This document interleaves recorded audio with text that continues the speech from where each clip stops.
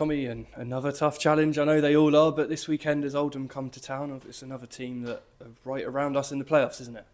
Yeah, they're literally right around us. So we're expecting a tough challenge. Anybody, there aren't any easy games in this division. We keep saying that, but it's true. But they're a huge football club, and they've been on a really good roll since the change of manager. So, they have a definite way of playing, and we've looked at that. I'm sure they've looked at us. And we'll be going head to head, as best we can on Saturday. So we look forward to the game. At the rate that we've picked points up so far this season, we're looking to do the same thing in between now and the end of the season, really. Oldham are one of the teams that have made a bit of a late charge into the playoffs. There's been a bit of movement in and around us in that area, but I think that's credit to us, isn't it, that we have stayed around it and mostly in it for this long in this season. It's strange, really, because if anything, we've probably been consistently inconsistent, but it's managed to keep us where we are in the division. And it's only now that people are starting to take note that they might hang around there till the end.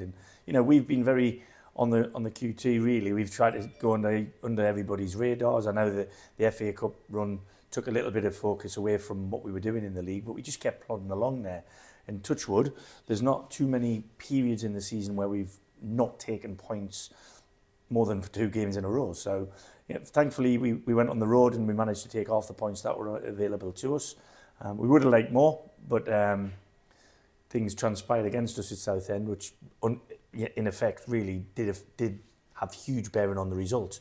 To receive another letter from the powers that be that they got the decisions wrong, but they didn't rescind the red card, and we therefore went again without Roland Meneghetti.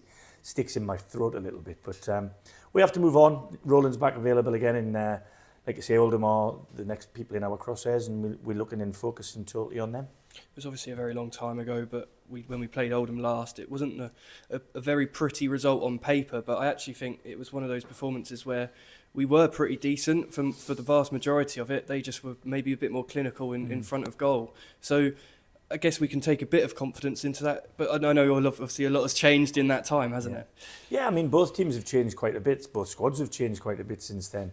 But yeah, it was a humbling. At the end of the day, we'd gone there on the back of a really good opening day result at home. But we knew, and they'd had a thumping at Southend, if I remember rightly. But that was another one. The scoreline that day did not reflect the game. Lorena was very unlucky not to score a couple of goals early on in the game, and they were very fortunate not to have a lad removed from the pitch. And as it happened, it was another week on the Wednesday that I received the letter to say sorry, but sorries don't get you points.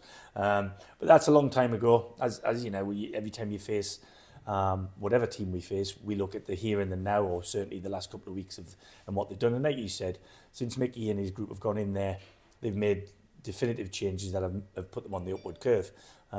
Hopefully they can get back on their upward curve after the weekend, but not on Saturday.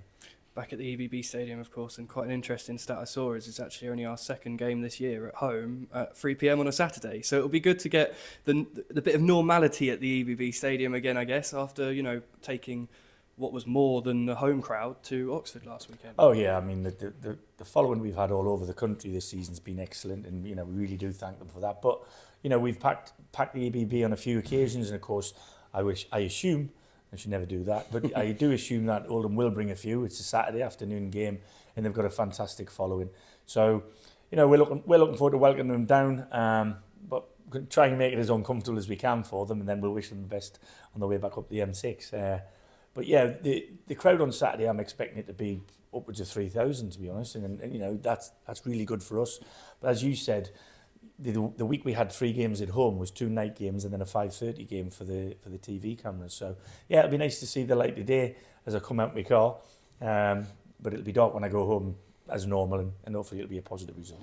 How's the squad looking? I know you said about Roland, we've had a couple of suspensions, haven't we? And Kean was missing from the weekend. Are they kind of getting near to back, and a few of the injuries as well? Have you got an update on Jack Barham yet? Because I know it's been a while since we've spoken about him. Well, it's good news in that Jack hasn't done anything structurally to his knee. It's a muscular injury, but it's a really obscure muscle. It's in behind his patella, so I couldn't even tell you what the name of it is, but it needs rest more than anything else.